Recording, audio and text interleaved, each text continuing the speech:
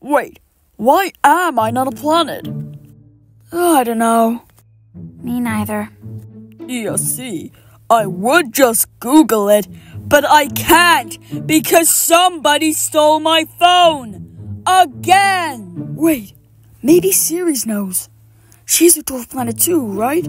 Well, yeah, I guess. But nobody's seen her in ages. Well, I guess except Mars and maybe Mercury? Well, I happen to know. Who are you? An object must meet 3 requirements to become a planet. Number 1. Wait, is this Ceres? No. The object must be big enough to become spherical. So, asteroids don't count. Number 2. The object must orbit around the star, meaning that unfortunately, moons don't count either.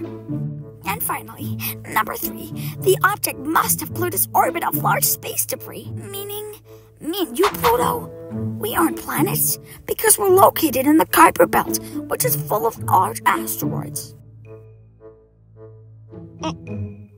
Oh, I get it now. Okay, I actually don't care anymore. Just tell us who you are. Silly Saturn, I'm Maki, a dwarf planet in the Kuiper Belt.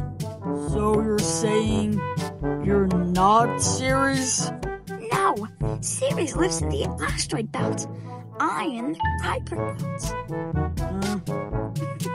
Say it with me. Asteroid belt. Kuiper Belt. You're gonna get nowhere with this. Just give up, makey, whatever you're called. Okay.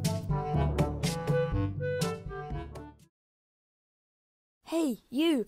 Are you interested in my show? Because if you are, you can sign up for our Patreon with 4 awesome tiers.